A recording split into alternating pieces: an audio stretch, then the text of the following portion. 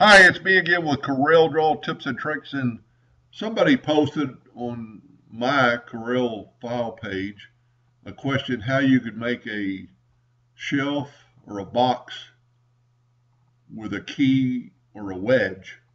And at first I didn't really understand what they were talking about, but then I think I figured it out. And just real quickly I drew one, and this would be a four-sided box. You just need two more sides. And this is, to me, pretty easy to draw. It's just a couple of things you got to think about. Your wood is, if you're going to use 1/8 inch birch plywood, that's really all you need to know. You need to factor a 0.13 for your joint. So we're going to take the rectangle tool and I'm going to make a 10-inch by 4-inch shelf. I'm going to put it in the center of the page. That doesn't really matter in this case. Then I'm going to draw another box that is 1/4 inch wide, 0.125 by 0.5. And this is going to be our tab. And I'm going to grab it right here and I'm going to put it right there and it locked into that corner. Now we need to do another thing real quick and make it a little bit stronger, but we'll do that in a second. Well, we'll do it right now. We'll take and convert it to a curve. Grab these two nodes and right click and turn them into a curve. And you could do this more symmetrically than I'm going to do it, but I'm just going to kind of ballpark symmetrically. You could draw a circle.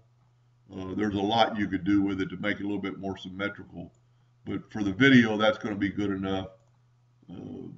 Maybe I could make it a little bit better, make it a little bit rounder. You need this for two things. One, it'll slip in the hole quicker, better, but also it's going to give it some strength.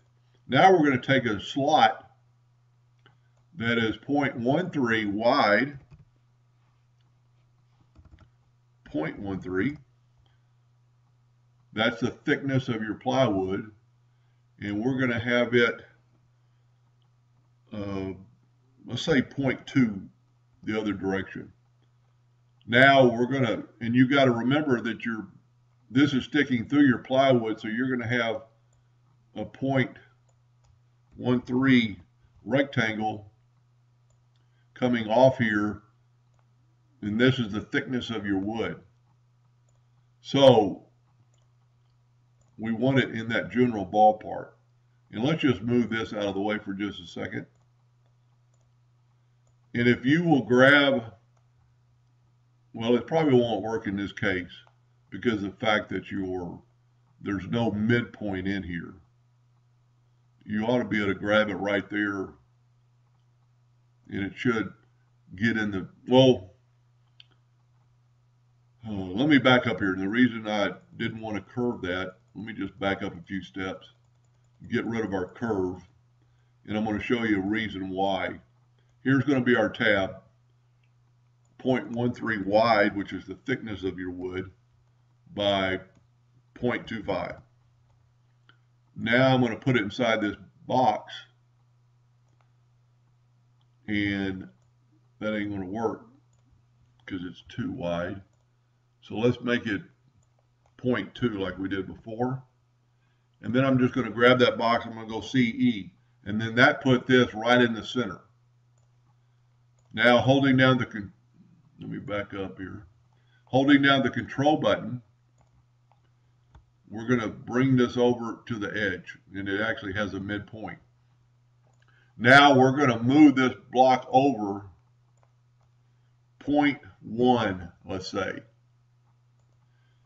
That way you still have some room for your piece of plywood to fit in here, and the plywood should go to about, let's just measure it, 0.13.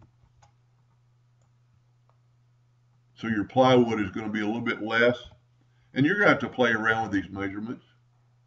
Now this is why I wanted to take this block and convert it to a curve, which evidently it already is. It might have stayed a curve a while ago. and then just grab it kind of in the midpoint and make your curve. And see, this is your strength. And if you're never going to do anything like this, you can stop watching now. But this is pretty interesting and a way to learn how to do other things. Now we've got that complete. We're going to grab this, we're going to Control G and make a duplicate of it, and we're going to change our nudge distance to 1/2 of an inch. And we're going to cursor this down 1/2 of an inch. Control D, and we're going to go and make sure we get to the bottom, and then we're going to cursor up 1/2 of an inch. We're on the home stretch. That was probably the hardest part. Then take your virtual segment delete key and delete these lines. Several things you could do. You could group it all together or color fill it. I'm going to mirror it horizontally, but I didn't make a duplicate of it. Control D and mirror it. Then take that outside corner and move it to that corner. Now just take your virtual segment delete key, delete tool, I call it a delete key a lot, and delete these lines. This is making your tabs equal. Now get the Smart Fill tool and fill that in with whatever color. Move it out of the way, left click, right click, and you've got your tabs. Now, and this is, it would not be symmetrical because you're going to jump in some, so you could play around with the length of your shelves or your box. And I'm just going to draw a box that's 4 inches wide by 10 inches and move this node. Let me zoom in here a little bit. Get that node to click on that other node. And remember, we used a 1/2 inch block, and we only wanted a 1/2 inch by 0.13. So it's a 1/2 inch tall, so the slot will fit through there. We're almost through, folks. It's going to go a lot quicker from here on out. Now let's move it out a 1/2 of an inch. Okay, Control D and move it down and make sure it goes all the way to the bottom and come up one. Now take your original drawing and get it out of the way. Control G and make a duplicate.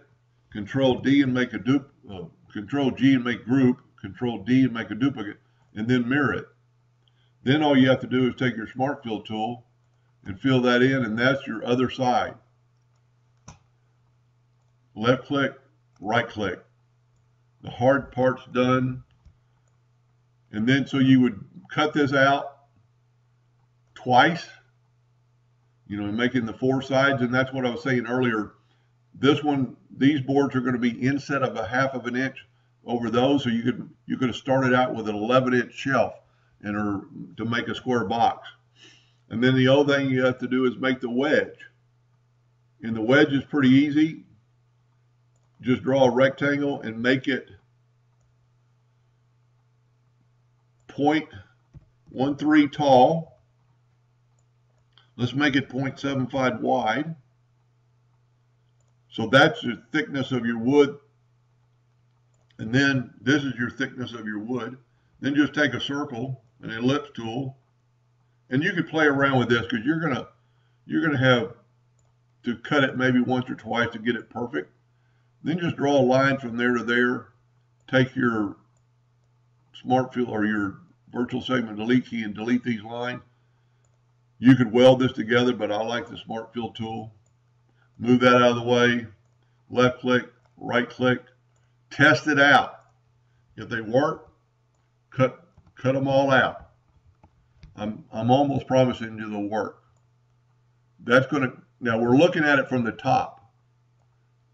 So this piece needs to be facing us, and it's going to slide in there and wedge coming from this direction, like it'll be going across. It'll actually be doing this, going through that hole, but it's going to be standing on its with the circle side up, because our wood measurement is the 1/4 inch or 1/8 of an inch plywood.